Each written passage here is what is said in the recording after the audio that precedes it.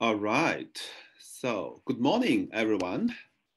Uh, my name is Nenya Liu. I'm the director of Center for Environmental Law here at Macquarie University. A very warm welcome to all of you to join today's conference on global dialogue on biodiversity law and governance, transformative pathway to living in harmony with nature. First, I would like to acknowledge the traditional custodian of the Macquarie University land, the Watamaga clan of the Darug Nation, whose cultures and customs have nurtured and continue to nurture this land since the dream time. And we sincerely pay our respects to the elders past, present, and future. So before we move on, let's just do the as a tradition of the here in Australia. Let's just do the welcome to the country.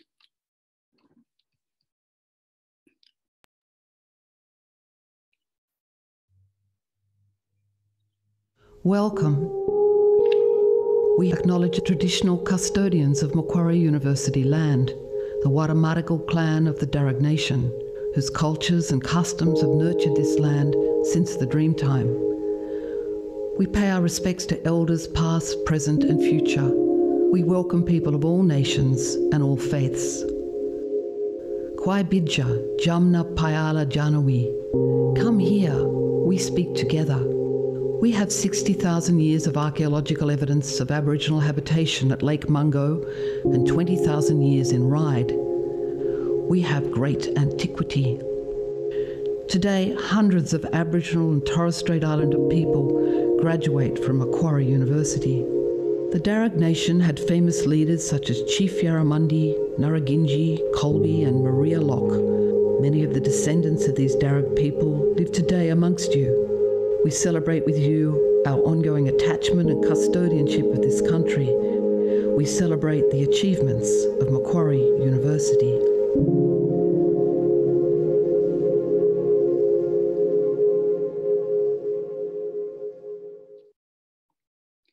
Okay, so before we get started, let me please allow me to say a few words about our Center for Environmental Law here at Macquarie. We have a very strong history of involvement in environmental law, established in 1983 as probably the oldest environmental law center here in Australia, if not in the whole Southern Hemisphere. We are also a very new center since last year, we have determined, the CEL team has determined that the center will build on its research strengths and expertise in the area of biodiversity law and governance. So our mission is to drive transformative change through future-focused interdisciplinary legal research that provides cutting-edge solutions to the global challenge of biodiversity loss and extinction risk. And here we go, our flagship conference this year with focus on biodiversity law and governance in this super year of so-called super year of biodiversity. I want to thank a few people for making this event happen. First and foremost, our Macquarie University's fabulous events team, Yulima and Danielle, Fiona, led by Lynn Hunter, and our center's wonderful students, volunteers, Sarah Vanderfield, and also our social media volunteers, Nis Shala, Andrew, and Micah, who will tweet this event over the next 3 days. I also want to thank Professor Cassandra Brooks from University of Colorado Boulder, and also Professor Tian Baoqing from Wuhan University, China, that they are co-hosting this global dialogue to make it really global. And we do have large numbers of participants from both United States and China to address these sharing concerns of our whole planet. And so now let me introduce our today's speaker for our opening address. Our opening address will be delivered by Professor Leslie Hughes, who is a strong supporter of our center. Leslie sits in the advisory board of the center. She's a distinguished professor of biology and pro-vice chancellor here at Macquarie. She has been researching the impacts of climate change on species and ecosystems for more than 20 years. He's a former lead author in the IPCC assessment report, former federal climate commissioner, and also a member of the Wentworth's group of concerned scientists and also a director of WWF Australia. And I could go on and on and on for the whole opening panel, but I would really prefer to leave the time to Leslie, who will set the scene for our 3 days conference. I just want to say, Leslie will, after Leslie's presentation, all the attendees and panelists are welcome to ask 1 or 2 burning questions before we move to launching our centers block. Okay, so Leslie, the floor is yours. Thank you very much, Ningyi. Thank you to you and the conference organizers for doing me the honor of asking me to open this important conference. I've been really looking forward to it. My talk today, I hope, will set the scene from the perspective of a biologist. I'm not a lawyer, but hopefully some of the things that I'll be saying you will recognize as having significant legal implications. So I'm going to share my screen.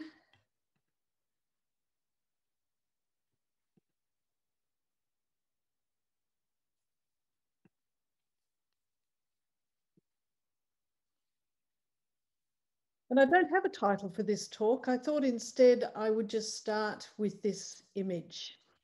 This image was taken on the 7th of December by the crew of the Apollo 17 mission as they returned from the moon. Sorry, I should have said the 7th of December in 1972. It was quickly dubbed the Blue Marble, and it is credited with being a catalyst of the modern environment movement, because for the first time, people in the world everywhere could really see the Earth from space. And it was clear not only how beautiful the Earth was, how fragile and lonely it was, but also how comprehensively finite was the planet.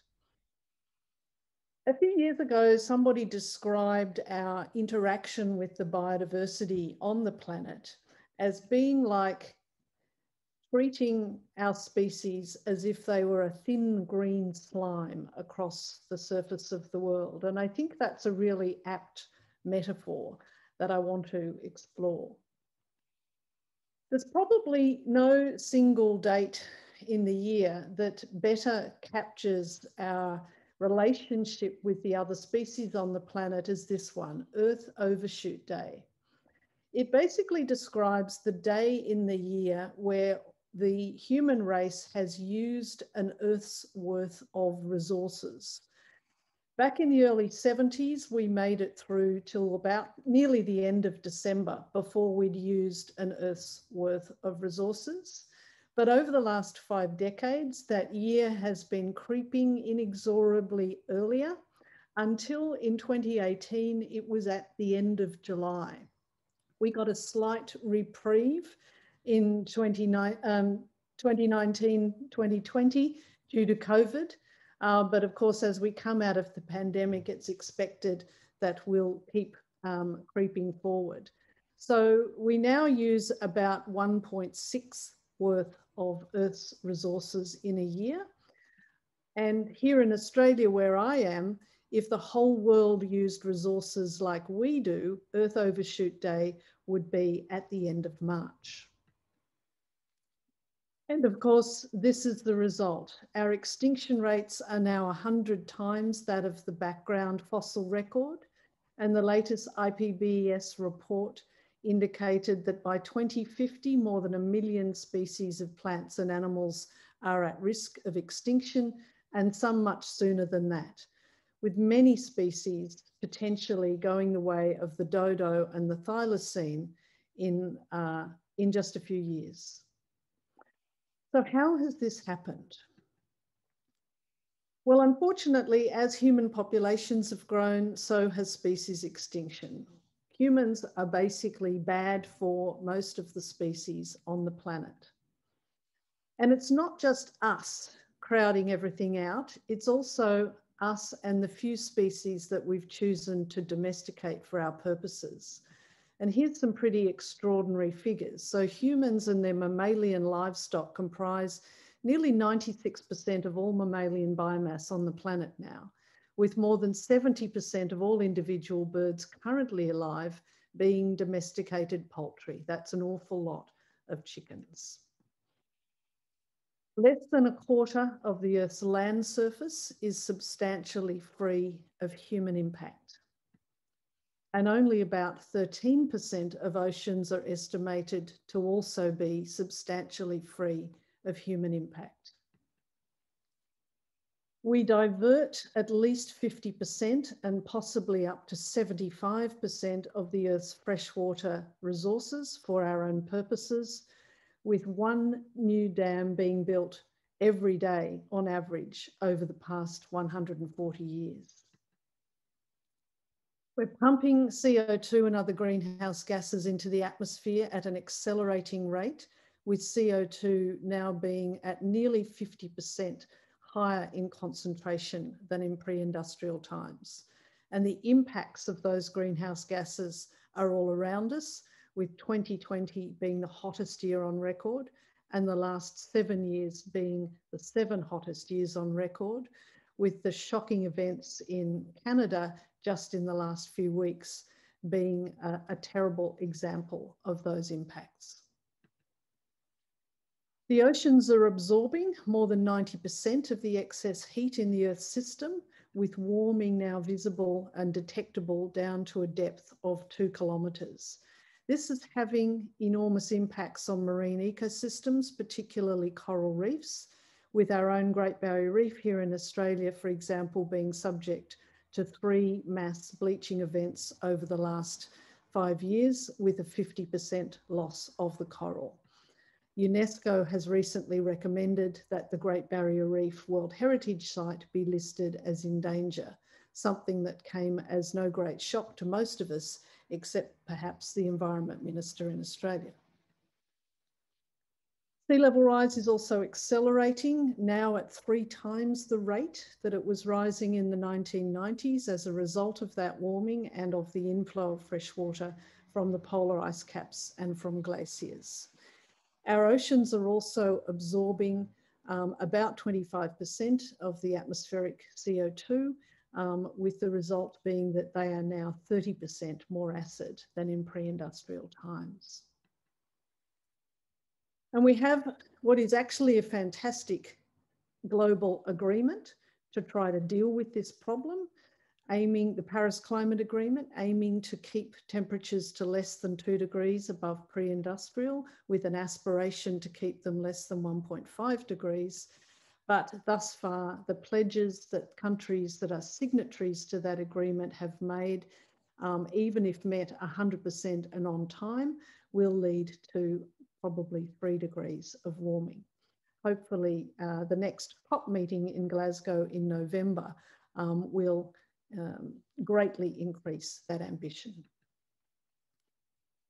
It's therefore really no wonder that when the Global Biodiversity Outlook was published by the UN in September 2020, it came to the conclusion that the world had failed to meet any of the significant targets set for biodiversity on the planet.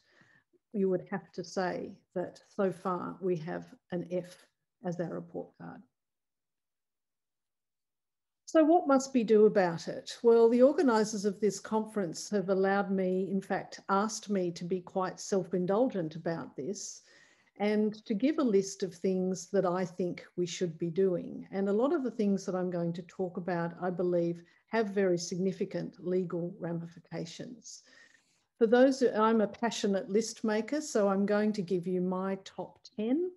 And if any of you are interested in looking up the references behind some of the things that I'm about to say, it's taken from an essay that I published in the Griffith Review last March.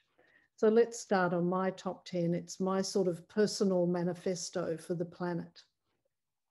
Firstly, we must absolutely never give up fighting to what we in the environment movement technically call the big bad things, whether it's digging up and burning fossil fuels, dealing with plastic pollution, land clearing, over-harvesting. We are in a constant series of battles. We win some, we lose many, but we simply can't stop fighting. Secondly, I believe there's some real problems with the word restoration. We hear a lot about restoring the planet, but we cannot turn the clock back. The climate is changing so rapidly that the idea that we can go back in time, I believe, is utterly implausible. But what we can do is think about renovation, I think, instead of restoration. If we restore a beautiful old historic home to be used, we don't go back to candles and gas lights and chamber pots. We modernise, we take the best bits, we make it functional and beautiful and sustainable. And that's what we need to be doing with our environment. So long live the concept of renovation. Thirdly, I think we need to be far, far more bolder in our positive interventions in the environment. And in particular, I think we need to be building habitats everywhere, creating new habitat, as they said in the movie, create it and they will come. We need to be replacing all of those bare areas where we have lost habitat with new habitat. And we need to be very, very active about doing that.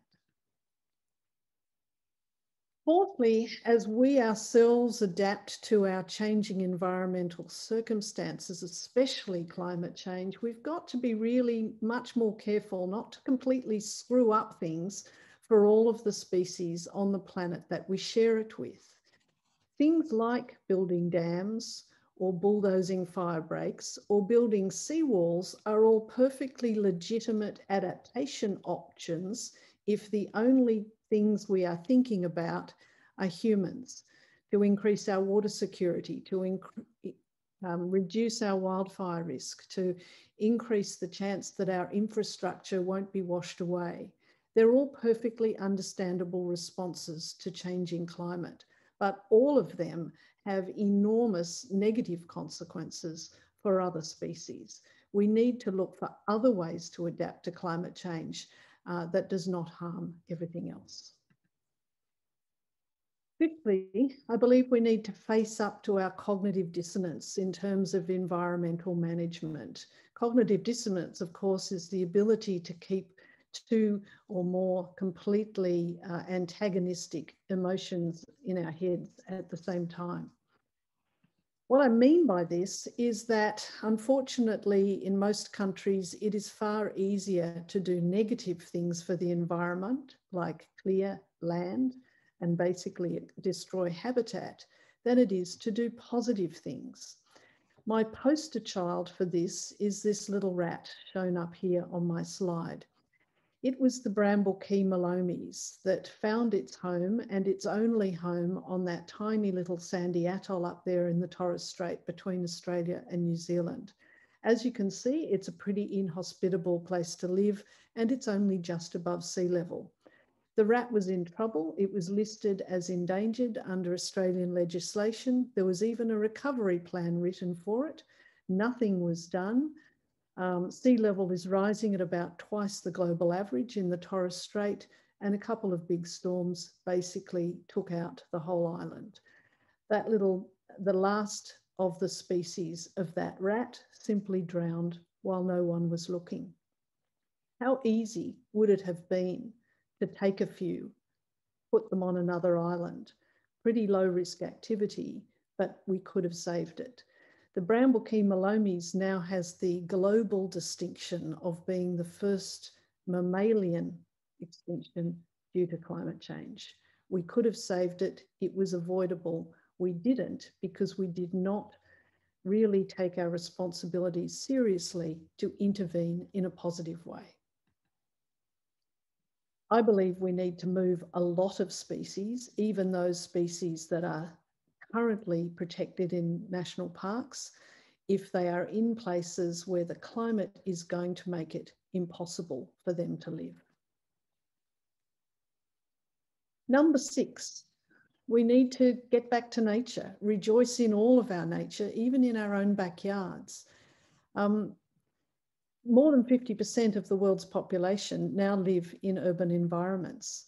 And for many people, an urban environment is the only nature they will ever experience. This is a picture of Singapore. Several decades ago, the Singaporeans decided they didn't just want to be a garden city, they wanted to have a city in a garden. The greatest technical manifestation of carbon sequestration is in our backyards. It's a tree, and we need a lot more of them. Number 7, and this is the pragmatic part of me, we need to use economic arguments if we need to. There are many conservationists that are highly resistant to this idea of monetizing species, some crass neoliberal plot. But I think we need to use these arguments when they're effective, and there are many that are effective. So the recently published Dasgupta review in the UK, for example, put the total global cost of subsidies that damage nature as $6 trillion per annum. These are powerful figures, and we need to use them. Number 8, we need to use technology for good. I'm a big supporter, in fact, unlike many of my conservationist colleagues, of using genetic engineering and genetic modification for good. Here's just one example. This is a picture of yeast, truly one of the most remarkable genera on the planet. Researchers are now using yeast to make palm oil. Palm oil is an incredibly useful oil, and unfortunately it's growing in palm oil plantations have resulted in extraordinary deforestation, particularly in Southeast Asia. Wouldn't it be wonderful if we could produce palm oil in a vat rather than from a tree? Let us use that sort of technology for good. Number 9, we need to also remember that we are a species too. We're part of nature. This guy here is René Descartes, really well known for being the father of modern philosophy. And I think he's got a lot to be responsible for. Descartes was the person that really popularized this notion that man, and he only spoke about man rather than the other 52% of the population, should have dominion over nature, that man was separate from nature and superior to it. And that duality of Western thought has really permeated much of what we've done ever since. I do think it's the wrong way of looking at people and nature. We have to be part of nature. And if we're part of nature, we'll look after it a lot better. And finally, sometimes it can be really easy to get depressed and to give up hope. We do need to be humble in terms of our place in the world, but to actually consider that hope is as much a strategy as it is an emotion. One of my favourite quotes from the great Wendell Berry, which comes from his manifesto, The Mad Farmer Liberation Front, is this. Berry said, "Be joyful, though you have considered all of the facts." I think we need to remember this. And my final slide is, oh no, sorry. Before I get to my final slide, I will say that there are some reasons to be hopeful. For example, on the international front, the Leaders' Pledge for Nature, made last September, unites 84 countries from all regions of the world and the EU in their commitments to reverse biodiversity loss by 2030. And the new buzz phrase is positive nature. Let's hope that that works. Last World Environment Day began the UN decade on ecosystem restoration. Now, notwithstanding my criticism of the word restoration, I think it could be the UN decade on ecosystem renovation. Hopefully what this decade means is a real refocus on the world around us and on the life support system that we need to protect. And here is my final slide. This is my favourite poster from the climate marches in December 2015. I do believe we are the ones we've been waiting for, and I hope we can carry forward that responsibility into this conference and beyond. Thank you very much.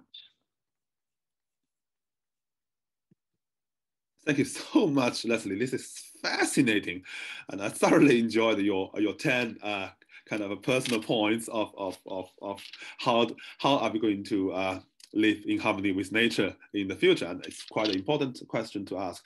And I think we don't really have that much time left, but we can have, like, let's say one maybe burning question, if there is any, from panelists or attendee for Leslie.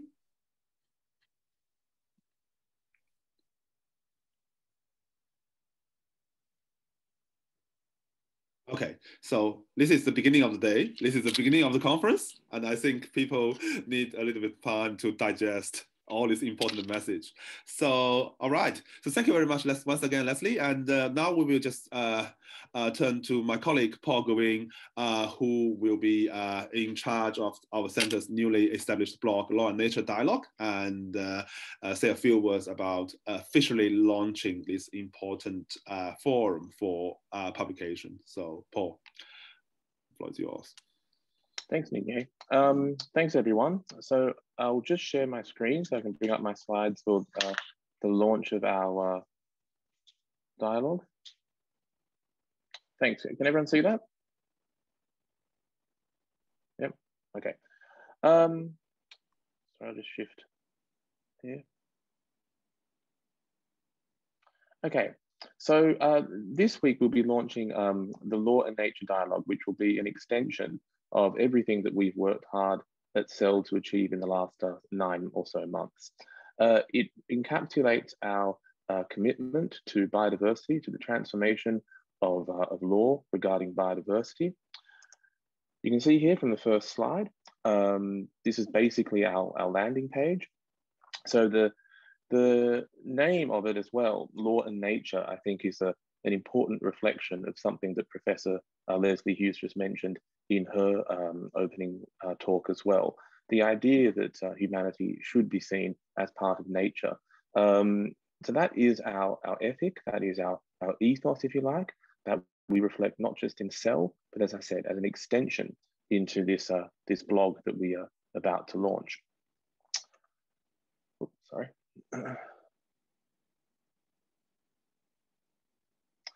So this is our mission statement for the blog. Again, very, very similar to what we have primarily as our mission statement for CEL. A few things I would just like to draw your attention to, not just to understand better, I think, CEL and the blog's ethos, but also, of course, for people that want to contribute to the blog. And we hope that from the many, many wonderful speakers and presentations that we are going to be lucky enough to see in the next few days, we hope that people can see the blog as an opportunity for further publication and recognition of their work. So what do we want to get across with this blog? We are looking here at a future-focused vision for the planet. Again, we're looking at the relationship between people and nature. We're moving away, as Leslie mentioned, from the Descartes model of separation. We want to make sure, of course, that we emphasize transformative change through this future focus with an interdisciplinary approach to legal research that provides cutting-edge solutions. So whilst we are in the biodiversity space, we are not, of course, closed off to things which are to colleagues and ideas which are not necessarily grounded in law. We are looking for everything that has an important impact on the transformation and future focus of biodiversity, conservation, preservation, and as Professor Hughes pointed out, renovation. So this is the example now, a little bit more of a practical view of how the blog is going to be set up. You can see here on the left of the screen, these are basically the articles that we have already, or the posts rather, that we have already edited and ready as part of the initial launch of the blog. You can probably recognize some of the names there, myself at the top, Dr. Michelle Lim, who was part of yesterday's pre-dialogue panel, and of course, Associate Professor Nenye down the bottom there. So thus far, we have looked in-house to try and find material for our posts, but we also have posts from our ongoing webinar series as well that we run here at CEL. So again, for anyone interested, please just contact us, and I'll go through the process in a moment. If you look to the right of the screen there, you'll see a very, very important step, a very important mechanism, if you like, in terms of publication, reach, if you like, of the author's work. So we have what has very quickly become a vibrant, thriving social media presence, led mainly by our Twitter feed, and you can see it there. The address is simply @Macquarie Cell, Macquarie Centre for Environmental Law. It is very well branded, it is very well vetted, it is topical, it is insightful, etc. And yeah, everything that goes on the blog will be linked to the Twitter account. So there's huge opportunity for people to get further exposure to any sort of idea that they'd like to basically get out into the world. So looking then at an example of a slide that we have, or sorry, a post that we have produced. This is one that we saw on the previous slide from Michelle. And pandemics and unprecedented biodiversity loss. What's the connection? Now, this post was based on a piece that Michelle had written and previously published elsewhere. But with the permission of the editors, we were able to take most of that work, change it slightly as need be for our purposes, and then publish it here. Now, that's not all we want to do. We would love to get original content, but basically, this is, I think, a good example of what we've done thus far. And it's to also show, of course, that, yeah, again, with some modifications, there is another platform for your work to be published and to be to get extra exposure. Now, another thing to point out quickly here is that Michelle authored this with Gabrielle Clark, Gabby, one of our volunteers here at the Centre for Environmental Law. So that's not just an opportunity for our own volunteers and own students at Macquarie. It's an opportunity for students more broadly as well, particularly though HDR candidates globally. If indeed, again, if you want further exposure for your work, feedback indeed, and if things like conferences or of course journal articles, which are much more laborious, is not an option immediately, please contact us. Please send us what your ideas, send us your draft, and we'll look to sort of hopefully collaborate with you in the publication of that. Moving on then to the final slide, and this is of course more of a recognition, I think an acknowledgement of the people who have really dug deep, have really worked incredibly hard to ensure that our social media presence has been, as I said, a rapidly burgeoning social media presence, and one that has set a dynamic but also very, very stable platform now for the launch of our blog. You can ignore me on the left there. Really the focus should be on the other three people here. So again, all three are volunteers at CEL, Micah, Nishala, and Andrew.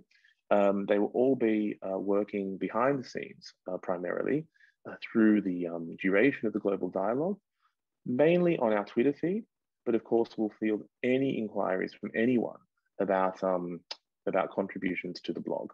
So your contribution, if you're thinking immediately of doing something, can be whatever you've presented here in the course of the global dialogue. It can be something you have on the back burner. It can be an idea that just hasn't perhaps yet reached that level of maturity in order to translate it into a journal article or conference paper, anything like that. We are here to basically facilitate these important global interdisciplinary discussions on biodiversity and biodiversity law. Okay, so that is basically it, really. I hope that, yeah, we can really launch this with a bit of gusto in the next few days. I think it would be a fantastic opportunity on the background of the global dialogue. Just a couple more things, just really quick. If the site will only launch probably tomorrow morning, because we just had one tiny problem with converting it onto mobiles, but all the rules and everything else for submission are there. So that's it from me. Thanks again for everyone to being here. This is going to be a fantastic conference, and I'll pass back over to Ningye. Okay, thank you, Paul. So just watch out, everyone, that we will be actively soliciting your contributions to our blog in the near future. So now let's just immediately move to our first panel of this conference, Special Protection of Southern Ocean. So may I invite the chair and also all the panelists to turn on their video. And Professor Tang, the floor is yours now from this moment onwards. And the panelists, please turn on your video. And of course, myself is also a panelist. So, all right. So let's move into serious detailed discussions. Okay. Good morning, good afternoon, good evening, and thank you, Professor Liu, and thank you, co-hosts, for inviting me to attend this meeting. I'm pleased to chair this special session, and as we see that today we have 4 very important speakers in this special session on protect the South Ocean. And I'm, as the chair, I will announce 2 things. First, each speaker will have 10 or maximum 15 minutes. And I will remind she or her or him when he just have, when he or she had just have 2 minutes left in terms of 15 minutes. And as for the attendees, I just draw your attention to the Q&A functions. If you have any questions relating to the 4 speakers, and put your questions in the Q&A functions, and we will have them discussed after all speakers finish their presentations. Then I would like to introduce our first speaker, Dr. Cassandra Brooks. Professor Brooks is assistant professor in environment study at the University of Colorado Boulder.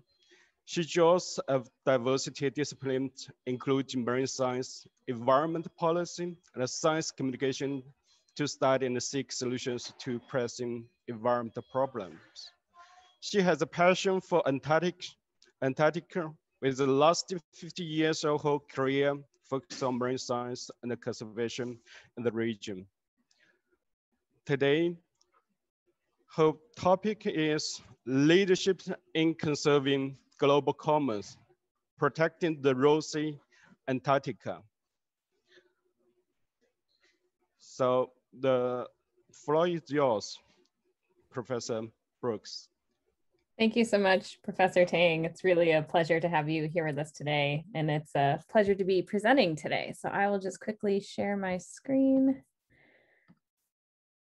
And can folks see my slides and hear me? Excellent, wonderful. Well, I need to start by taking you all to Antarctica, this icy continent at the bottom of the world. And I want to share with you that before the continent was discovered, the ancient Greeks insisted that a great southern land must exist in symmetry with the north.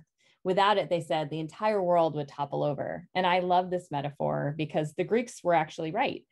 Because since its discovery, scientists have documented that the Antarctic stores 90% of the world's fresh water, it regulates our global climate, and it drives global ocean circulation. And despite its harsh conditions, Antarctic waters actually teem with life. Indeed, the Antarctic contains some of our last healthy marine ecosystems left in the world. Part of the reason we have healthy marine ecosystems is that Antarctica has been protected by ice and remoteness, but also political will.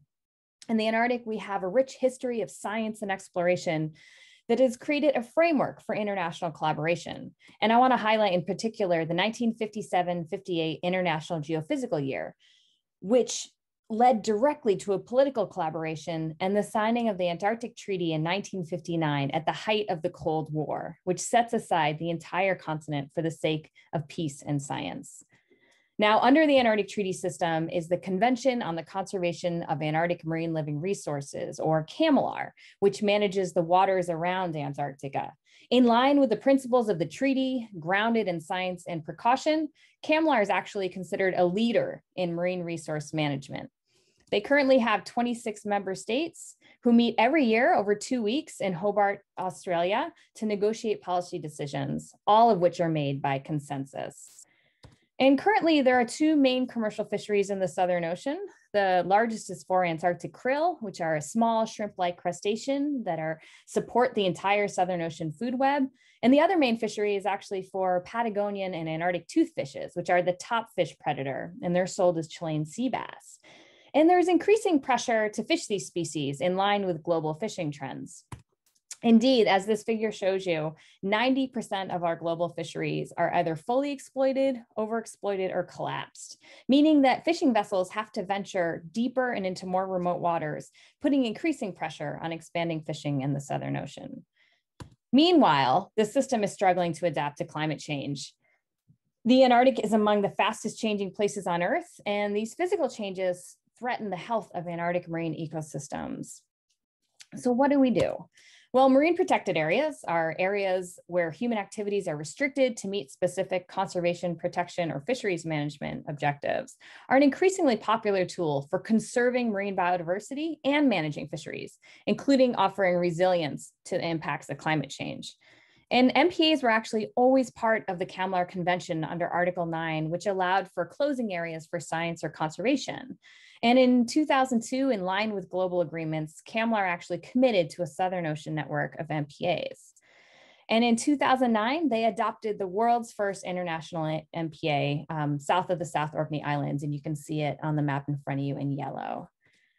So this emerging movement towards MPAs in the Southern Ocean, which conflicts with these most remote fisheries and one of the world's last resource frontiers, poses a timely and relevant opportunity to study a collective action problem and to ask the question of under what conditions do communities conserve the global commons?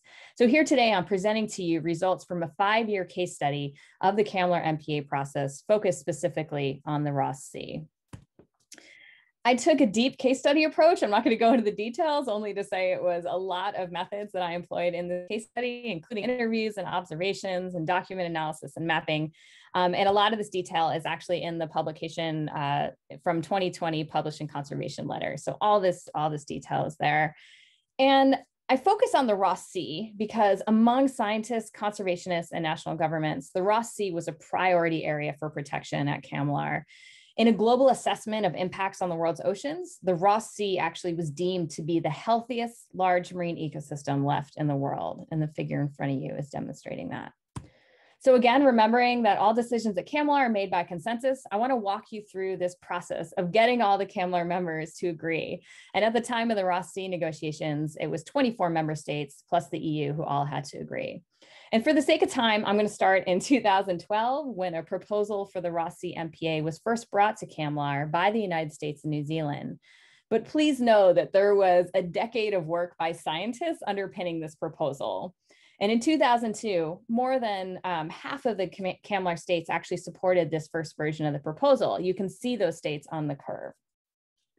In 2013, after a high-profile special meeting of the Commission and the Scientific Committee, and after reduction in size of the MPA, removing northern areas, more states joined in consensus. And in 2014, even more states joined, leaving China and Russia as the last 2 states who did not support a Ross Sea MPA. Now, if you haven't noticed already, negotiations moved relatively slowly over the course of many years as we inched towards consensus at CAMLR. And interviews I conducted in 2014 actually suggested that getting consensus was very complicated. They described the CAMLR scene, and this is negotiations over the MPA, as antagonistic, hostile, stagnant, stalled, divided, that the MPA process was ruined, deadlock, at a dead end, that there was no road open, no hope, and that positions had become entrenched, finding commonality was difficult, the process had gone on too long, becoming divisive and polarized, and some even alluding to that trust was gone or broken in CAMLR. And again, this is interviews discussing the MPA process. So some of this some of this lack of trust was based on accusations that MPA boundaries were based on historic sovereignty claims. And while these claims are suspended under the Antarctic Treaty, they often drive where countries conduct science and where they lead on conservation initiatives. There was also an issue of unequal economic trade-offs. So in the map in front of you, red circles are areas where we have major krill fisheries, green circles are areas of toothfish fisheries. And hopefully what you can see is a lot of the green circles actually fall north of the treaty area and thus in exclusive economic zones of individual countries, some of which who were leading on MPAs. In fact, the only large toothfish fishery, which is open to all CAMLAR countries, is in the Ross Sea. And indeed, the Ross Sea MPA ended up being designed a lot around accommodating fishing interests. And I'll illustrate that here. So in front of you is a map of the Ross Sea MPA as it was presented in 2015. The black line are the boundaries of the MPA, and the blue underpinning it was a conservation ranking that was done by United States scientists. And just to summarize for you, the darkest blue areas are the areas that are most important for predators and species that live in the Ross Sea. And you can see that a lot of the very dark areas actually fall within the boundaries of the MPA.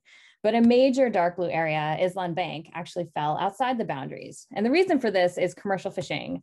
So in yellow are the major commercial fishing grounds in the Ross Sea. And you can see that that major piece of fishing really occurs on the Island Bank. It's a highly productive area. And the MPA was designed to try to accommodate that, saying, okay, we know the major fishing is there.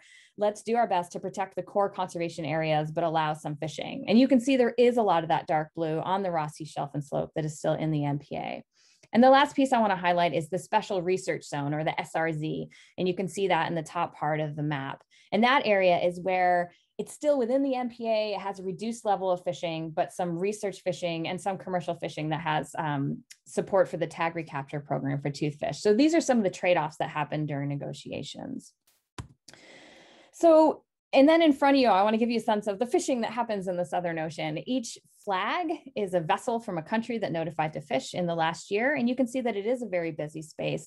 And so this idea of protected areas that might actually interfere with current fishing interests, but also the idea that they might interfere with future fishing interests, fishing that might happen in the future that we're not doing right now, and the precedent that we might set by designating these large protected areas. So, of course, there are also external issues outside of CAMLAR that were impacting Ross Sea MPA negotiations. As I mentioned, the United States, together with New Zealand, was leading the charge on a Ross Sea MPA. And geopolitical tensions with Russia were very detrimental to negotiations over the course of many of these years. In fact, many interviewees described a Cold War feel in the room during MPA negotiations. Now, meanwhile, outside the CAMLAR negotiation room, scientists from across the world were putting pressure on CAMLAR, calling for protection for the Ross Sea, to have a living laboratory for studying how a healthy marine ecosystem functions. Global conservation groups generated a flood of media, policy reports, and outreach advocating for the Ross Sea, and millions of public citizens actually engaged in the campaign.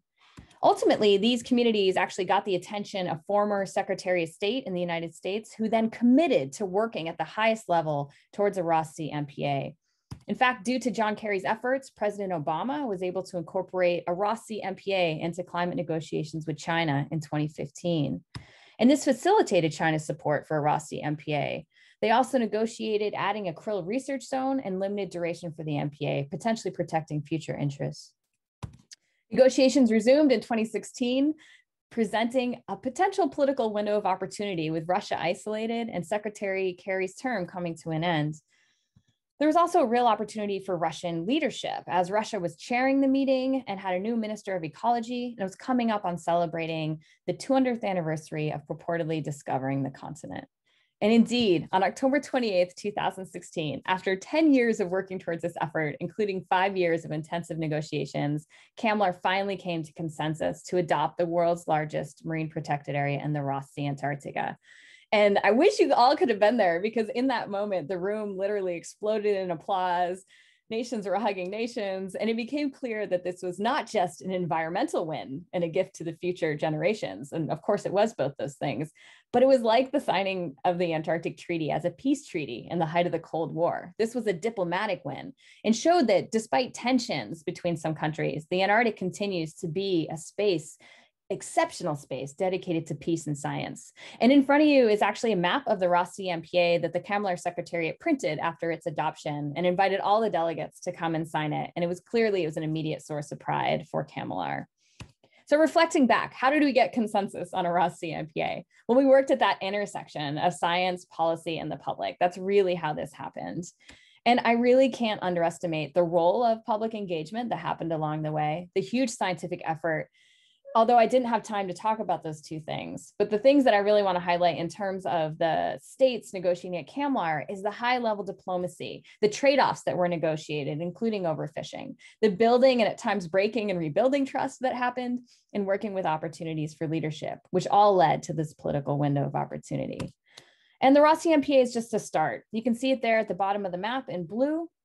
CAMLR actually committed to a network of MPAs that would represent biodiversity in key ecological areas throughout the Southern Ocean. There are 3 more critically important MPAs under negotiation at CAMLR, including in the East Antarctic, the Weddell Sea, and the Western Antarctic Peninsula. You can see them all on the map in front of you. And I'm looking forward to seeing these negotiations resume in October. Thank you so much for your time and attention.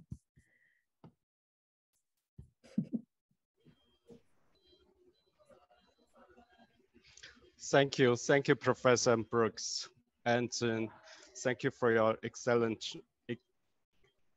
presentation. Your presentation, I think that bringing us back to 5 or 6 years ago. That's very interesting. That I can agree with you that the science is very important in this process. And thank you for your presentation. And our next speaker is Nicole Branson. Nicole Branson works on the Pure Charitable Trust Protecting Antarctica South Ocean project, which focuses on the conserving an area that encompasses 10% of the world ocean through the creation and network of the large-scale marine protected areas around Antarctica. Since joining Pure in 2014, she helped to secure an MPA designation for the Antarctica Ross Sea, an extension of ecosystem-based management measures for Antarctica creel fisheries, and 100% observer coverage of creel fishing vessels. Branson holds a bachelor degrees in biology, ecology, behavior, and evolution from University of California, San Diego Division of the Biological Science. Today, her topic is the NGO's role in the establishment of MPA in the South Ocean. Nicole Branson, the floor is yours. Thank you, Dr. Tang, and thank you to the conveners for having me speak at this session. It's a pleasure to be here in esteemed company. So I'm going to share my screen now. Can you see it? Okay, great. Oops, sorry. How is that the right view there? Perfect, thanks. Okay, so thank you for the lovely introduction. So I'm actually going to slip in one more thing to my talk, which is why do we want to protect the biodiversity of the Southern Ocean? Why is it so important? And why do we want to work on this? So Cassandra hinted at some of these things, but the Southern Ocean biodiversity it's very important because the Southern Ocean was actually the last ocean discovered. So some of the biodiversity is still only being discovered today. There's a ton of unique biodiversity because the biodiversity there's adapted to the extreme conditions. And there's high levels of endemism with thousands of species found in the Southern Ocean that aren't found anywhere else on Earth. And in order to live in harmony with nature, we need to protect this biodiversity. Some scientists have identified ecosystem services that are provided by the Southern Ocean's biodiversity. There's a large range of them, which have been highlighted here. So fisheries products, as Cassandra was saying, krill and toothfish, genetic resources, biochemicals, medicines, and pharmaceuticals, which are only being discovered, the potential for the use of fresh water one day, if we need to do that, air quality regulation, climate regulation, waste treatment through the biogeochemical processes in the Southern Ocean, photosynthesis and primary productivity, nutrient cycling, spiritual and religious values, tourism and recreation, and last but not least, aesthetic values. So there are a number of threats to the Southern Ocean, the largest of which are climate change and fishing, but also pollution and tourism. So protection of the Southern Ocean, Cassandra talked about this a bit, but I just wanted to share some numbers with you. So the Southern Ocean, the shape here that you see is actually the Kamlar Convention area, and those waters encompass about 10% of the global ocean. So with the existing marine protected areas in the Southern Ocean, Cassandra talked a lot about the Ross Sea. There's also a number of protected areas in territorial waters of various nations in the Southern Ocean. And so these existing protected areas in the Southern Ocean come to about 1.33% of the global ocean. Now, those proposals that are currently being considered by Kamlar, which were mentioned in the East Antarctic, the Antarctic Peninsula, and the Weddell Sea, would add an additional 1.6% of the global ocean. So together that would be about 2.4%. But that's not all. There are additional areas that Kamlar is thinking about protecting in the future, and conversations are happening now, and plans are starting to prepare the creation of MPA proposals for the Bellinghausen Sea, the Maud Rise next to the Weddell Sea, and the subantarctic region. And these areas could potentially protect an additional 1.5% of the global ocean. So altogether, that would be a total of upwards of 3.6% of the ocean. If that were protected by 2030, that would be a massive contribution to this 30 by 30 ocean protection goal that a lot of global leaders and scientists are calling for. So we can see the Southern Ocean is very significant in terms of global ocean biodiversity protection. So now I'm going to pivot and talk about the role of NGOs. So I work for the Protecting Antarctica Southern Ocean project at the Pew Charitable Trust, which is one of the programs of the Pew Charitable Trusts. And Pew was established in 1948. It's a global non-governmental organization that seeks to improve public policy, inform the public, and invigorate civic life officially. So Pew is one of several organizations that is a member of the Antarctic and Southern Ocean Coalition, or ASOC for short, which is the official NGO observer at Kamlar meetings. This is the ASOC coalition during one of the last times we were all together in Hobart during the annual Kamlar meeting. So what is ASOC's role in Kamlar?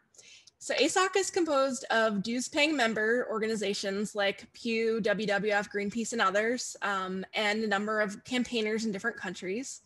ASOC is, as I mentioned, an official observer at Kamlar meetings, which means that we are able to submit papers to the meetings, participate in some of the intersessional discussions, and make intervention statements during the Kamlar meetings themselves. So ASOC acts as the voice of global civil society and advocates for the Antarctic Treaty System as a whole to implement the ideals and the principles of the Antarctic Treaty. So Pew goals, pretty similar to ASOC goals. We want to help Kamlar governments with their own goals of achieving the objective of the Kamlar Convention. So some of the main things that we're currently focused on and will be focused on in the future are progressing ecosystem-based management for the Antarctic krill fishery, as well as a network of large-scale MPAs for the Southern Ocean. And how do we do this? We do it through supporting science, through policy outreach, and through a variety of communications work. So some of the science that we've recently supported, I wanted to highlight a few projects. So some things we've done recently are supporting various CAMLR governments with the resources to have the capacity to design MPAs, as well as to improve MPA research and monitoring plans. In krill management world, we've supported the development of a risk assessment model, which is being used to inform the krill fisheries management so that it minimizes the impact on krill dependent predators. And then we also supported 2 different researchers who led different ecosystem models that looked at the effectiveness of the Antarctic Peninsula MPA proposal and how effective that would be under future warming scenarios and the impact of that MPA on the ecosystem and the fishery, and actually found that it had positive impacts on the fishery and the ecosystem both. So that was some exciting science to be associated with. This is another one of a project that I was really excited about. We helped to provide some logistical organization support to a series of workshops about krill fishery management. So the workshops were formally hosted by the CAMLR scientific representatives from the US and the UK. And we helped with the logistics. We helped to organize and give them the space to have the conversations that hadn't been able to happen during CAMLR just due to limited time in CAMLR. And so during that meeting, the scientists came up with a list of actions that they thought were critical for advancing krill ecosystem-based management. And then they turned around the following week during the formal working group on ecosystem monitoring and management and used the discussions in that workshop to develop a work plan that was then adopted by CAMLR. And that is the plan that CAMLR is operating off of to revise the fisheries management system, basically. So communications, we do a lot of different communications work, a lot of different types of things. A lot of it falls into, the boundary space of being science communication. We make a lot of fact sheets, work directly with the media, do podcasts. Actually, Nunge was in a podcast that we worked on together with China Dialogue. Maps, blogs, short videos, online story maps, social media. This is a snapshot here of a video we did that was based on a science piece about the role of krill in biogeochemical cycles. And I thought that was just a really exciting piece to make. So if you have a moment, you can go check out here. Just Google krill carbon and you should be able to find this video. And then on the policy side of things, one of the main approaches that we use is just speaking directly with the CAMLR delegates and scientists. So through building and maintaining relationships, we're able to learn about the needs of the various CAMLR parties and how we can help them. So here's an event that we organized at one of the recent CAMLR meetings with ASOC and WWF. And then finally, we have to celebrate our wins when they happen. So after the Ross Sea MPA was designated in 2016, Pew had a big event to celebrate, which included participation from, at the time, US Secretary of State, John Kerry, who Cassandra mentioned had gotten really engaged in the Ross Sea MPA process. So in summary, the Southern Ocean boasts unique biodiversity, which has only recently been discovered, yet it's under threat. Intact Southern Ocean ecosystems provide a wide variety of ecosystem services to the globe, including global climate regulation to genetic resources. Creation of the full network of Southern Ocean MPAs by 2030 could add about 3.6% to the amount of global ocean protected in total. The Pew Charitable Trusts works with ASOC to help CAMLR governments and scientists achieve the objectives of the CAMLR Convention, and NGO approaches include supporting science, communication work, and policy outreach. And thank you for your time.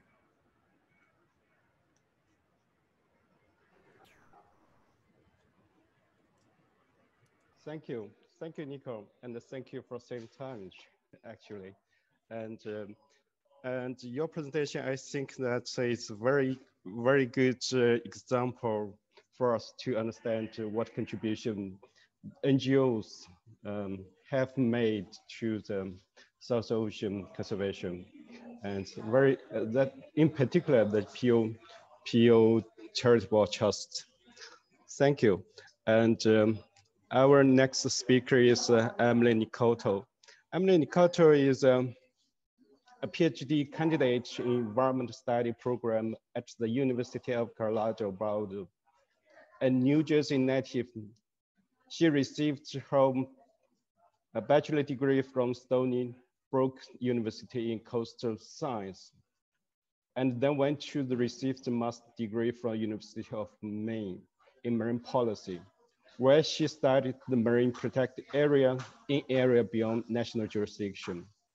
Her research interests include marine science, international environment policy, and science communication. Currently, Emily is studying high sea governance via CAMERA and the BBNJ treaty.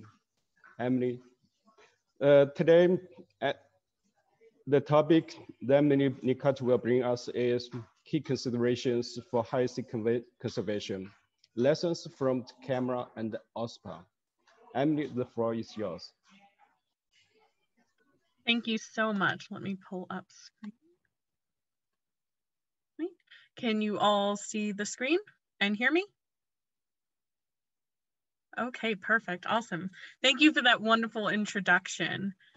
Today, as was mentioned, I'll be highlighting some work that I've been doing on MPA frameworks and criteria, as well as their application to the high seas, specifically in the form of high seas marine protected areas. So frameworks and criteria allow for the comparison of MPAs using a common set of guidelines and rules. For example, comparing two different MPAs within the same national jurisdiction, or even different MPA zones of a singular MPA. Frameworks and criteria also act as guides for practitioners, managers, and decision makers, as these guides tend to represent the best practices for marine conservation. They will list things such as prohibited activities and allowed activities. They will allow for a traditional and cultural use, environmental education, as well as traditional ecological knowledge. For the work that I'm presenting today, I'll be referencing three different of these criteria and frameworks. The first being the IUCN guidelines, which are the 2019 version, so there was a previous 2008 version.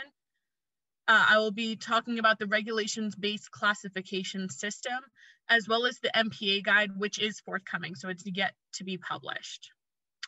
The IUCN guidelines are based on factors such as prohibited and allowed activities within a marine protected area, as well as the role of the objectives of the MPA specifically, such as conservation objectives related to a specific species or protecting a specific ecosystem feature. Regulation-based classification system is a global classification system for MPAs that's actually based around a mathematical formula. And that formula takes into account types of gear, the impact of those different fishing gears, the scale of the fishing that's occurring, so in this case, recreational or commercial, as well as aspects such as aquaculture, seabed exploration, boating, and anchoring. Lastly is the MPA guide, which is a bit of a combination. So the MPA guide includes aspects of that regulations-based classification system, as well as other measures such as stage of establishment, mining, dredging, boating. So it's a more comprehensive. And I use these frameworks and criteria to evaluate the current existing high seas MPAs. So right now in the high seas, there are 9 different MPAs. 7 of those are under the control of the OSPAR Commission through a collective agreement with the Northeast Atlantic Fisheries Commission. And those other 2 have been already alluded to. There's the Rosti MPA, as well as the South Orkney Islands MPA. That's under the jurisdiction of CAMLAR. Using QDA software in vivo, I've also started to qualitatively code these different frameworks and criteria to identify aspects that may prove to be not applicable to high seas MPAs, or even a little less applicable than their national jurisdictional counterparts. So this coding is ongoing. If anyone's ever coded in vivo, you know it is a very iterative, long process, but the coding has already started to reveal some of these broad themes. So each of these represent an area that is important to MPAs in national jurisdiction, but may take on a new meaning or honestly no meaning at all in the high seas when discussing high seas conservation. For today, because of our limited amount of time together, I'll be focusing specifically on fishing within high seas MPAs and using the Ross Sea as a case study for that. So as you have heard already, the Ross Sea MPA was created through consensus by CAMLR member states. It's split into 3 different zones: the GPZ, which encompasses about 80% of the entire Ross Sea Marine Protected Area, as well as the Special Research Zone, or SRZ, and the Krill Research Zone, or KRZ. Within the General Protection Zone, all commercial fishing is banned. The only type of fishing that can occur within the GPZ is research fishing, which is codified under CAMLR's Conservation Measure 2401. And 2401 applies to the entire CAMLR Convention area. It's not specific to the Ross Sea MPA. Within the Special Research Zone, commercial tooth fishing is allowed, though it is limited to 15% of the total allowable catch for the Ross Sea region. Additionally, member states that fish for toothfish within the SRZ are required to do additional tagging of the toothfish to support a data poor area. So not a lot is known about toothfish in Antarctica, and having research that is reliant on the fisheries is important because it can be very difficult to get fisheries independent research. Within the SRZ and the Krill Research Zone, commercial krill fishing can occur under Conservation Measure 5104. And similarly, member states that participate in that krill fishing must also do some information gathering via krill surveys or through monitoring krill-dependent predators. And all of these fishing-based conservation measures are in line with the Ross Sea MPA objectives, as well as CAMLR's overall objectives. And again, because of the remoteness of the Ross Sea MPA, fisheries independent research can be few and far between. So there is a reliance on the fishing industry to be providing the scientific information in line with the idea of best available science. So it is apparent that fishing does and can occur within the Ross Sea MPA, but what makes it different, especially for that general protection zone that makes up the majority of the Ross Sea MPA, is the process that goes into allowing for such fishing. This graphic outlines the research fishing process, so the Conservation Measure 2401 process. Research proposals are submitted by member states to CAMLR to the relevant working groups. There's SAM, which is Statistics, Assessment, and Modeling, as well as FSA, or Fish Stock Agreement, or Assessment, excuse me, other UN term. And these working groups review those proposals. In October, the scientific committee reviews the advice from those working groups and includes their own advice on those research proposals. At the close of the annual meeting, the scientific committee drafts formal meeting reports with advice for the commission to review. And it's up to the commission, again, to decide via consensus. And so this research fishing is not done what I'll call willy-nilly. It is a long and iterative process that requires the support of working groups of different member states and, in the end, complete consensus. This differs from the other version of high seas MPAs over an OSPAR commission. So the Northeast Atlantic high seas MPAs are formed through a collective agreement. And so the Northeast Atlantic Fisheries Commission, or NEAFC, is in charge of all related fishing. And so there is not these requirements that go into supporting best available science necessarily. It is commercial fishing with less regard for total allowable catch. And really the main protections over in the Northeast Atlantic are focused on vulnerable marine ecosystems and bottom fishing. So when you take this Ross Sea Marine Protected Area and you evaluate it within these 3 different frameworks, you see that there are 2 kind of very different results. So there's without these fishing considerations, which show that at best, the score will be moderately protected. And the bottom piece is adapted from the regulation-based classification system. It has kind of the best fitting level of unprotected, it's not an MPA, to full protection.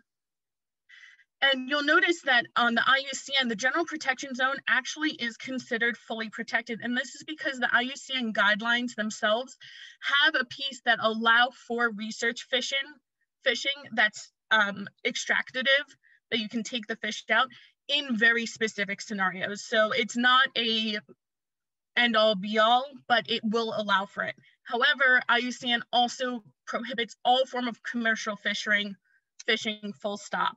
So the special research zone and the krill research zone would be considered incompatible. With the regulation-based classification system, you see that the majority of them got poorly across the board because of the level of fishing, especially because it's happening at a commercial rather than recreational level.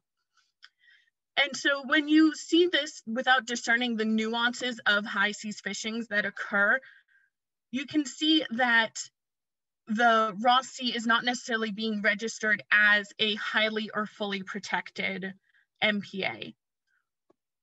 When these considerations are taken into account, however, the general protection zone can actually be considered a de facto no-take zone, and the scientific utility and contributions of CM 5104 and 4109 are fully realized, resulting in an overall score of highly to fully protected. Again, the IUCN is very strict, especially when it comes to commercial fishing, so you'll see that that did not change at all. But you can see that based on the regulation-based classification system, as well as the MPA guide, we are seeing a stronger level of protection. The MPA guide allows for the most changes because it utilizes both that regulations-based classification system and allows for evaluators to add in additional details within the citation and notes section, meaning that it does have some human influence and subjection to it, for example, explaining these nuances. So while this work is still ongoing, some key takeaways that are apparent from this piece is that fishing at the research level and potentially at the commercial level can be viewed as beneficial to promote research and striving towards this best available science that is so ingrained in marine conservation and within CAMLAR, so long as the process in which this occurs is a rigorous one. Additionally, these frameworks will need to be amended for the context of high seas conservation, especially with this forthcoming BB&J treaty out of the United Nations that will outline the establishment and use of MPAs within those areas beyond national jurisdiction. Thanks.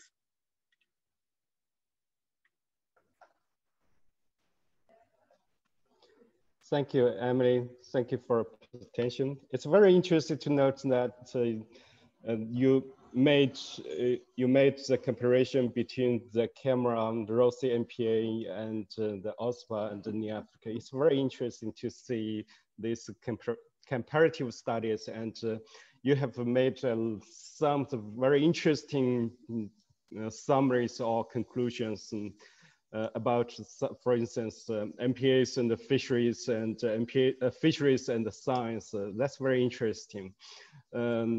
Thank you.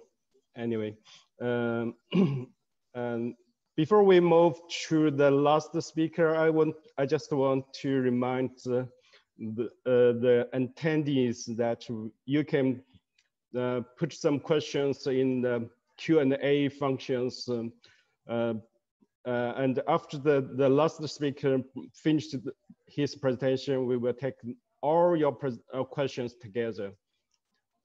And last but not least, our last speaker is one of the co-hosts, and Professor Liu. Professor Liu is Associate Professor and the Director of the Center for Environmental Law at the Macquarie University, Sydney, Australia. Professor Liu is the leading editor of two books, The European Union and the Arctic, and governing the marine living resources in the polar regions. And he has published more than 15 referred journal articles and books charters. Professor Liu has presented research results in more than 30 countries across the 5 continents. He is currently the co-chair of the International Environmental Law Interest Group, American Society of International Law.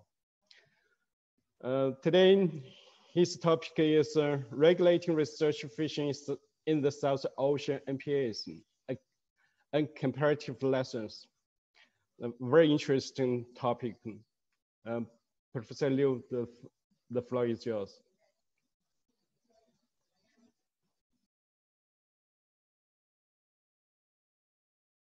Okay, thank you very much. Thank you for the kind introduction, Professor Tang. And everyone, you might be curious, why did I put the Antarctic panel as the first panel of this whole conference? The logic behind this, we tend to start from somewhere that is untouched, and then move into the more kind of then we move into areas that has been more intensely impacted by human activities. But as elaborated by Cassandra, Nikki, and Emily, even Antarctica now is not untouched. It's relatively untouched, but it has been hugely impacted by human activities as well, not to mention climate change. So my presentation will be very brief, thanks to three previous speakers, a fantastic introduction about the Ross Sea region MPA, and also that's kind of my paper's focus. So this is a long overdue paper, co-authored with two German colleagues, Professor Alexander Pross and Dr. Valentin Schatz, which is funded by the German Academic Exchange Service, DAD, and the Universities of Australia in our Australia-Germany joint research scheme. We published one paper on the Central Arctic Ocean Fisheries Agreement, which entered into force on the 25th of June last month. And this is the Southern Ocean one. So as lawyers, we tend to look into more details of what has been achieved in the text. And that's why the Ross Sea region MPA is very interesting, because indeed, it has been agreed in 2016 and entered into force in 2017.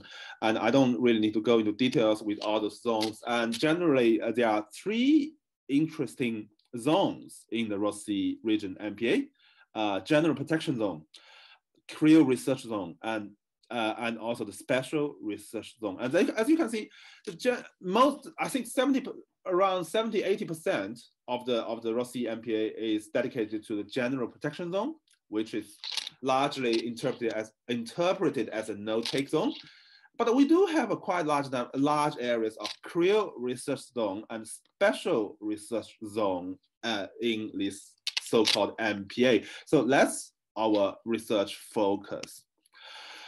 What is interesting in the Conservation Measure 9105 that established the Ross Sea region MPA is it mentioned specifically research fishing in its paragraph 6 that could happen in the general protection zone and creel research zone, and then also the directed fishing that could occur in the special research zone and creel research zone.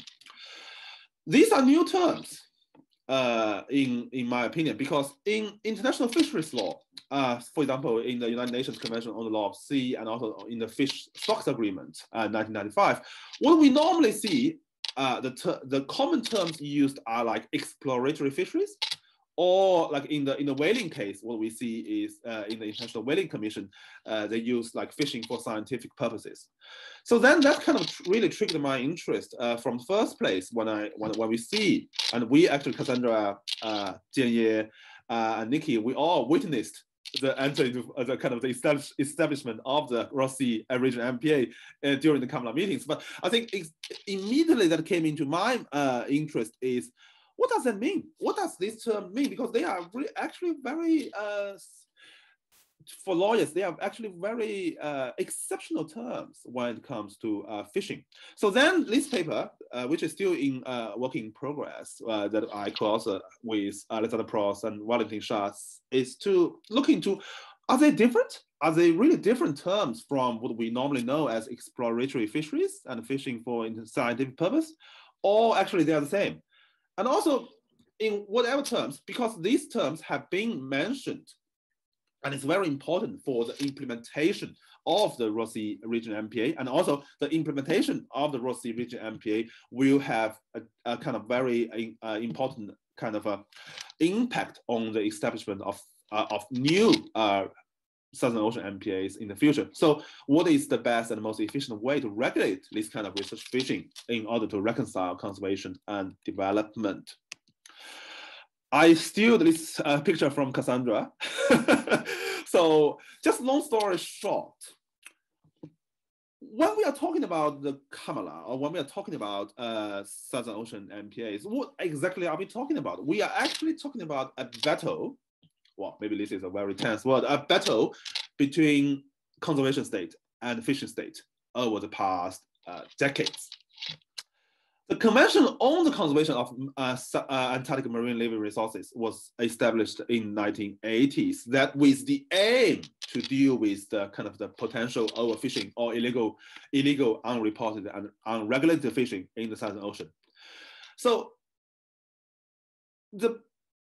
I think the principle of the Kamala is to, as indicated in the Article 2 of the Convention, is indeed to reconcile the interests between the conservation state on the one hand and fishing state on the other hand. But over the years, and as we can observe, and this is not the only case happening in Kamala, within the International Whaling Commission, we have seen the same trend that even though there is the original treaty or convention was set to reconcile the two interests, there is a gradual shift within those international bodies towards conservation.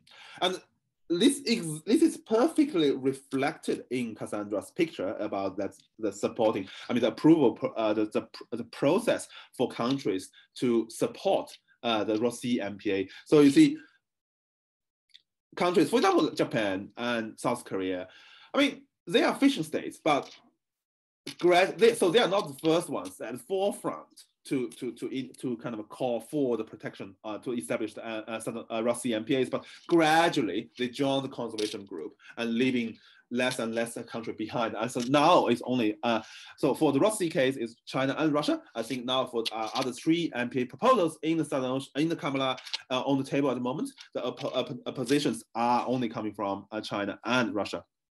So now let's come back to these specific terms that has been established in the Ross Sea region MPAs. In the general protection zone, it talks about research fishing that can be conducted in accordance with Conservation Measure 2401. It's very strict requirements come after regulating research fishing. So it's, I don't need to go to details, but basically you see, if any country, any vessel from any country, they try to catch more than 50 tons of finfish, for example, then the notification requirement will be triggered to the Kamala Secretariat, and then they need the fishing country needs to submit a research plan for the scientific committee of the Kamala for approval, and then for each vessel needs to have at least 2 scientific observers be on board. This is very unique and very, very good practice in the fishing industry so far throughout all the fishing activities within the fishing period. And also the research fishing vessels must fulfill reporting requirements. Currently, like within the season, is 5 days per report. So that's quite kind of strict. So within this general protection zone, I think I would say it's very clear that general protection zone is more or less like no take, and even for the research fishing is for research. The more tricky ones are in the special research zone and also creel research zone. Even though we see, for example, for the special research zone, the purpose of establishing this zone is to better gauge the ecosystem effects of climate change and fishing, provide opportunities for better understand the Antarctic marine ecosystem, to underpin the toothfish stock assessment, and so on and so on. But when it comes to the fishing activities in the special research zone, it is so-called directed fishing. The regulation of the directed fishing is actually referred to Conservation Measure 5104 for creels and 4109 for toothfish. They are both about exploratory fisheries. So even though the purpose of special research zone is to help understand the marine ecosystem, but the potential directed fishing activities to be conducted in the zone is actually regulated according to the rules established by CAMLA regarding exploratory fisheries. And this is a similar case in creel research zone, because for the creel research zone, the purpose of the zone is designed to investigate life's history, hypotheses, biological parameters, ecological relationships, and variations of biomass, just to understand. But once again, it also refers to Conservation Measure 5104 regarding exploratory fisheries.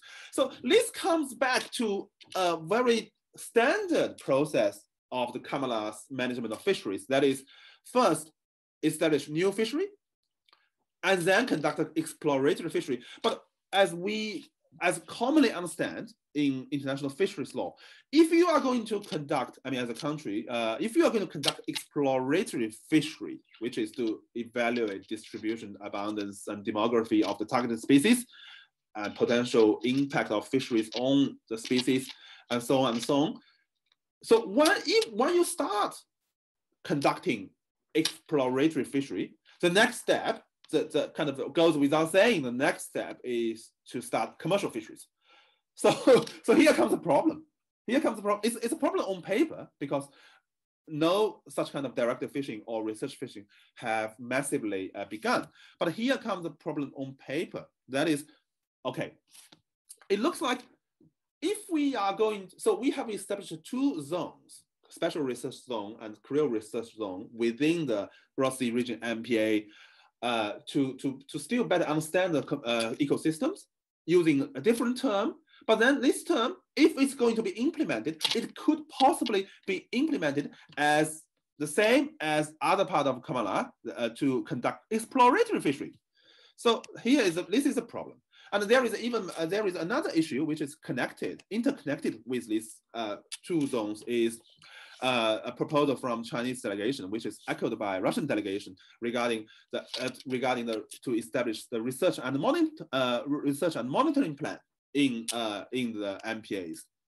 So I don't have time to go into details, but pretty much this research and monitoring plan is very interesting, because for the Chinese delegation, my understanding is research monitoring, a very detailed and concrete research monitoring plan is supposed to be the precondition for the establishment of any new MPA, while for many other kind of members of CAMLA, a IMP should not be a precondition for the establishment. Rather, it should be a plan for the conduct of the scientific effort after an MPA has been established. But also, very interestingly, in the Chinese submission, it also discussed the meaning of research, while also the research means better understanding of marine ecosystem without any conservation goals. So once again, here comes to our interim conclusion. That is, all right, what we see this creel research zone and also the special research zone when it comes to research fishing and directed fishing, they are actually political driven.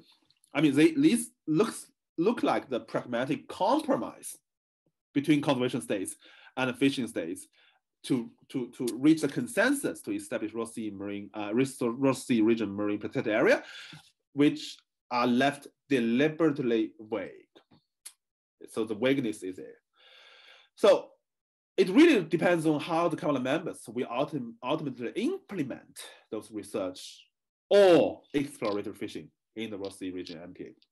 And I guess this is a very tricky issue to be observed. And also there are pessimistic commentators like Julia Jabu saying in one paper that if misinterpreted and misused, this research fishing could lead to very kind of similar results as arising from the Article 8 of the scientific research whaling permitted under the International Convention for the Regulation of Whaling conducted by Japan. So that's what I'm saying. So this is the same kind of narrative going on between conservation state and also the fishing state, not only just in CAMLA.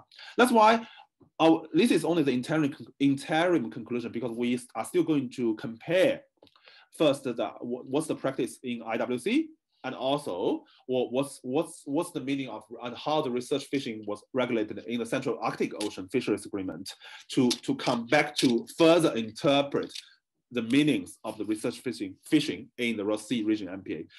But also there are kind of a positive, let's say optimistic commentators, for example, Richard Cadell, and he comments that if Kamala's Ross Sea exploratory fisheries is a reliable barometer of regulatory intent, then these exploratory fisheries in commercial transition are likely to be subject to additional and ongoing research requirements absent from fully managed fisheries. So because that term is not kind of because the exploratory fishery is not specifically used in the Ross Sea region MPA. So this research fishing, this term, is now in a very interesting kind of situation to be further elaborated by the Kamala practice, and I think that's something we need to watch over the coming years. And this is just our interim conclusion, and we are planning to finish our paper with comparison from whaling regime and Central Arctic Ocean Fisheries Agreement this month, if not next month. And hopefully, if you guys want to read the full paper, I can send it over in the second half of this year. So thank you very much. That's my presentation. Thank you, Professor Liu, and very interesting topic, and a very interesting comparative studies between the exploratory fishing in a camera and experimental whaling in the context of IWC. That's very interesting, and your research highlights some very interesting points, such as research for fisheries for scientific purpose, and I think that's a very interesting that's a very important point, because we understand that in the Southern Ocean, the freedom of the scientific research in the high seas is protected in the UNCLOS, and also protected by the Antarctic Treaty system, Antarctic Treaty itself.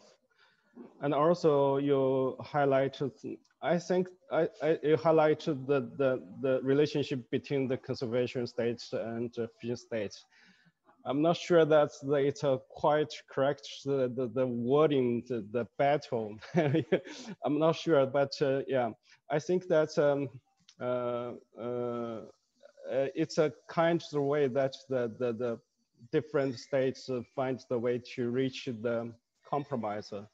You know what reconcile the interests. I think it's I think that they are in the way, in the process, to find the compromise between themselves. And also, you mentioned you distinguish exploratory fishing from the commercial fishing. I'm not sure it's quite correct in the context of camera.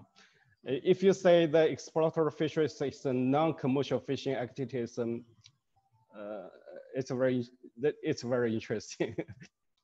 But actually, from my understanding, that there are some discussion. There have been some discussions in the camera itself about the relationship between the exploratory fishing, that means conservation measure 21.2, if I remember correctly, and on one side, and on the other side is between the conservation measure 24.1.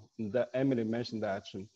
There's some discussions on these issues, on the relationship. What's the difference? Could some streamlines these two conservation measures? That's a very interesting point you raised.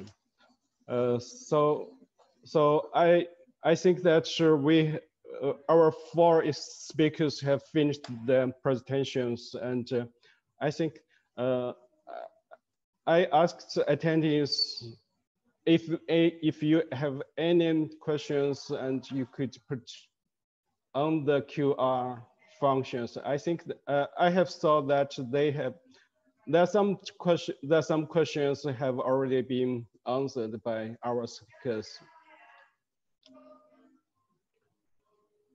Also, if I may, I open the floor for discussion. If our speakers could have some other questions or comments for our four topics.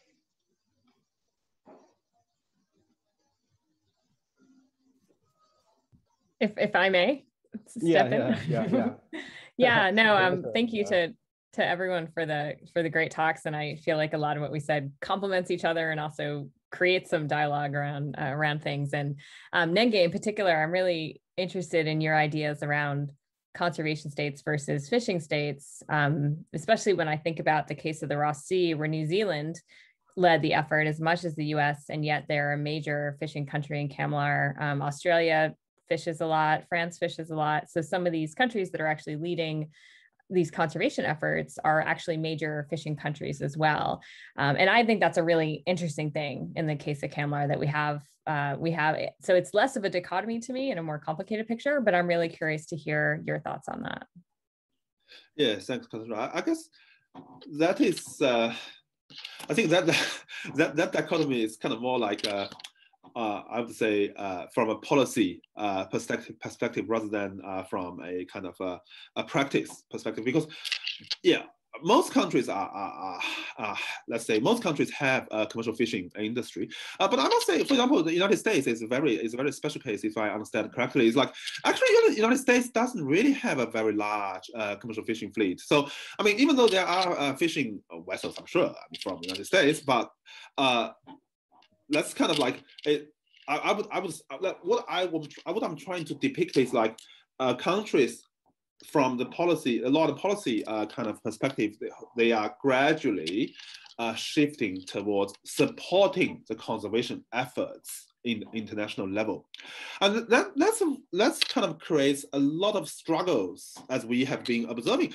First, begins within the International Whaling Commission, because it's kind of similar kind of a debate there, saying the commission was established to regulate whaling industry, but gradually it's shifted to become a very much conservation focused body. And Kamalar, in my opinion, is going through the same kind of trend, and that's why what the struggle that we have been watching at the moment, was a struggle of the establishing of the MPAs, can be interpreted in that sense. That is, well, this is not particular country per se that they do or do not have fishing interest or activities. It's rather like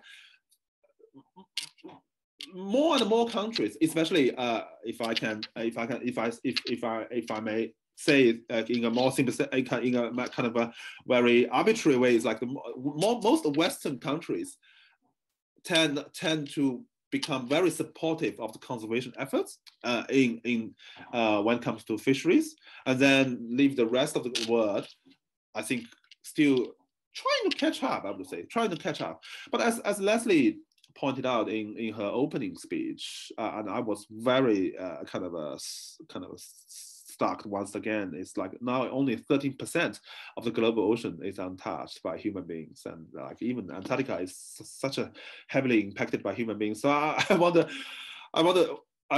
So my hope is every country at the end of the day should become a conservation state. But of course, when everyone becomes a conservation state, it doesn't mean that it doesn't allow any fishing activities. Still, it will become a more nuanced debate, like how do we mean by conservation? And I think that special research zone and creel research zone established within the Ross Sea MPA could become an example to give further details, not just slogan, but details, how to reconcile those interests. Yeah, I guess that's kind of my further explanation. But I do have a question for you, Professor Tang. I think it's a good opportunity to catch you here. And you know, this year is a very important kind of momentum that the three Southern Ocean MPA proposals will once again be discussed in Kamala. Do you have any prediction for the discussions coming in October? So especially what do you see? I mean, this is only just for your personal view. What do you see any possible interaction between the CBD COP15 and Kamala MPAs? Or Kamala annual meeting in general, not necessarily MPAs. Yes, it's only our personal view. No pressure. Yeah. Don't worry. No. Yeah, as I said in the first time, I attend this global dialogue in my personal capacity, and I'm very pleased to be part of this global dialogue. It's very important. And as for your questions, I think that so far I have not been contacted with by some members or authorities. So I have seen some momentum have been built outside around the world. For instance, you may have noticed that the April in April 15. EU has hosted the online meetings, and EU invites more than, I think that 15 member states to have some discussion on the MPA issues, and then after that they have joint statements. I think that's the momentum is there. I think that's a signal. That's the trend is obvious. So that depends. And in relation to these issues, I think that your presentation has some relation. Has say something about this conservation and fishing or something like that. I think that you also said about RMPs, research and monitoring plans. I think that the science is very important to build the consensus among members. I agree with that. I think that if member states have agreed or have consensus on scientific issues, it will be easier for them to discuss other issues. That's my personal point. With regard to your presentation, I think I had to, I follow the Cassandra's comments. I would like to highlight one point. You talk a lot about the exploratory fishing. I think that you should understand that exploratory fishing in context of camera is part of the implementation of precautionary approach. So in this sense, from my personal view, it's not appropriate to equate exploratory fishing in camera with experimental whaling in context of IWC. It's totally different.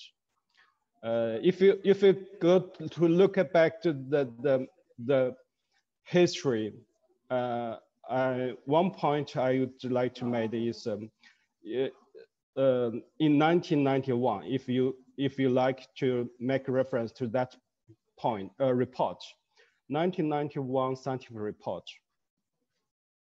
That's a year that the camera adopted the conservation measure for the new fisheries, and 2 years after they adopt the conservation measure for exploratory fisheries. one issue at that year, 1991, prompted the camera adopt the conservation measure for new fisheries. So in that year, United States issued a permit for a vessel to the Southern Ocean with a catch quota of 1,000 tons for crab. That's very interesting. That's very interesting. So that's some point you could look at. So as a chair, I think that we have some questions. The first question is, are they competing scientific models to predict long-term sustainability of the current fishing practice in the Southern Ocean? How can we evaluate them objectively when we need to adopt one over the others? This is about the science. The attendees did not point which speaker he preferred to answer his questions. Cassandra, or do you like to answer these questions? I can try. and perhaps you are, and Professor Tang, you are welcome to contribute as well as Nikki or anyone else who wants to as well. But yeah, I mean, the main fisheries are for krill and toothfish. And for toothfish, a lot of that work is done through stock assessments that the fisheries, sorry, I'm like, it's late here, working group on fish stock assessments works on. And so they have a pretty standard way of doing it. Krill, on the other hand, there are many competing things happening, really exciting movements happening for managing krill in terms of trying to incorporate more environmental change and incorporating more small scale management so that we can have more sustainable krill fisheries. Krill fisheries have really gotten more concentrated. There's more and more pressure to fish krill. So there's a lot of excellent work going on. And Nikki, you're welcome to chime in on that if you want to as well. And I think krill is one of those ones that it is so important to the food web in the Southern Ocean. So many things eat it that we really need to factor in the fishing industry as a predator in that way to understand how to sustainably manage it. But Nikki, is there more you'd like to add to that? Sure, I can talk a little bit more about the krill scientific models. So I think I mentioned in my talk about this work plan that CCAMLR agreed to for krill. So there are three main parts of that work plan, but basically CCAMLR agreed to a certain set of methods they were going to progress. So the first piece was, they did a new krill survey in 2019, and based on those new krill data, they wanted to look at the sustainability of the fishery. So they are agreeing to use a model, a stock assessment single species model called a generalized yield model. And then they've also agreed to use this risk assessment model, which makes it more ecosystem based. And that's the piece about krill that's different from toothfish, right? Because toothfish are more managed from a single species perspective, but krill, it's more ecosystem based. But CCAMLR has agreed to those models. They're each kind of being led by a group of countries within CCAMLR or with the collaboration of the Secretariat. But the working group meetings themselves, include all the members. So all of those members act to objectively to review those and kind of serve as a peer review process. And there are also external models that can validate things. I was talking about some of the work that Pew funded that, provided a little bit of external evaluation. And I know there's other work going on. For example, one country might be leading on the model that's actually been agreed to by CCAMLR, while another country is doing kind of a management strategy evaluation. So I do think that CCAMLR has, at least for the krill fishery, agreed to a process. And there are some mechanisms in place to evaluate how effective that is. We still have two questions, one for Naye, one for Cassandra. The questions for the Nanye is, the question is as follows. Given the massive exploitation of the ocean in the period since the IWC and then since CAMERA was established in 1981, isn't it entirely understandable that there would be more pressure for conservation? We have damaged the ocean so much, we have to leave space for nature or we all suffer. Regenerate or protect are essential for planetary health and human health. This is a question for you, Naya. Okay, thank you. Absolutely. I mean, I have no doubt that we as human beings have damaged the ocean so much. And I'm horrified every day. I mean, by any presentation reading that I have been doing. But I guess my presentation, especially from an international lawyer's perspective, that is, you know, when we are trying to interpret the established treaties, it's not just like, wow. I mean, this kind of effect or context definitely matter, but also we do need to respect what was agreed upon when the treaty was negotiated and established by all the contracting parties. So there is one possible. I wouldn't even call it a school of scholars kind of trying to link to the so-called progressive explanation of the treaty, but then the fundamental principle of the contemporary international law is consent-based. So, I mean, some countries can have a progressive explanation of the treaty provisions, but then because a treaty is consent-based by every single contracting party, so that other contracting party could legitimately have different kind of different interpretation or maintain the original interpretation when they agreed upon that treaty. So that's also totally legitimate. I think this is where I come from.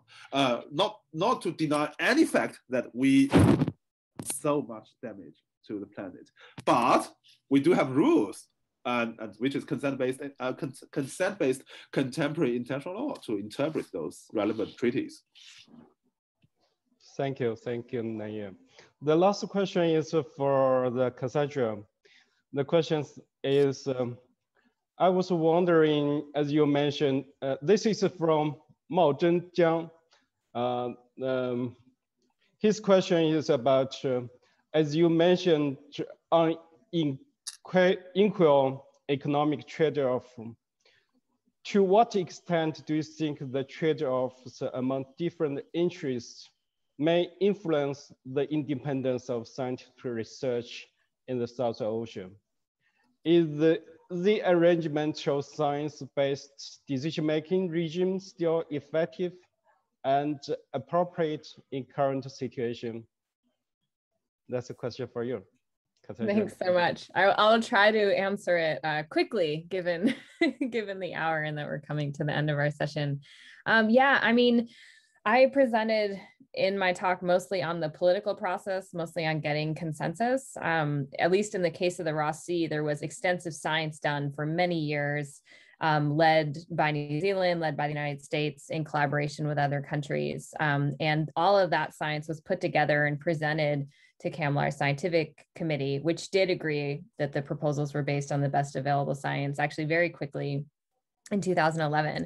And so, yeah, the science process at CAMLAR, as Emily showed in some of her slides, there's a whole series of working groups that science has to go through. There is a very rigorous scientific process, including towards marine protected areas. I think one challenge is that it is often scientists, as you mentioned, that maybe are working with the fishing industry or have some connection to economic interests. In CAMLAR, there often aren't independent scientists in the room, although they can be invited to some of the groups, but often it is folks who come in under national delegations.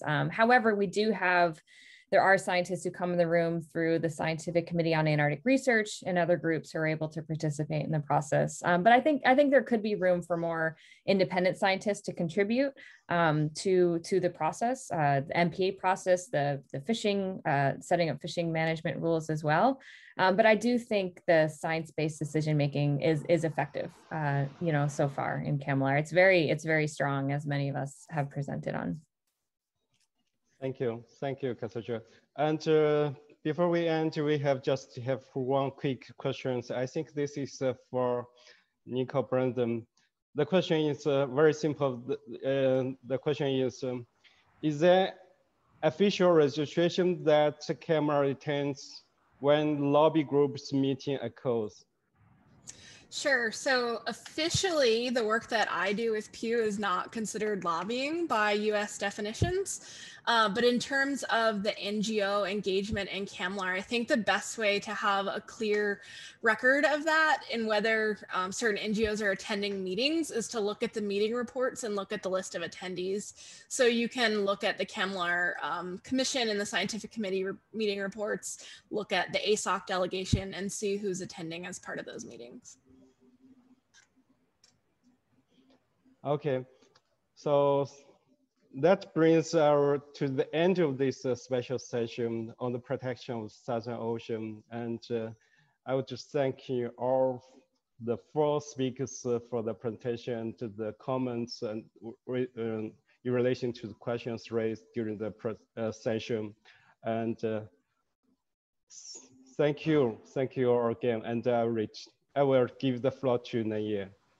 Okay, thank you very much. Thank you, everyone. I think we had a fascinating session, and which was done on time. So,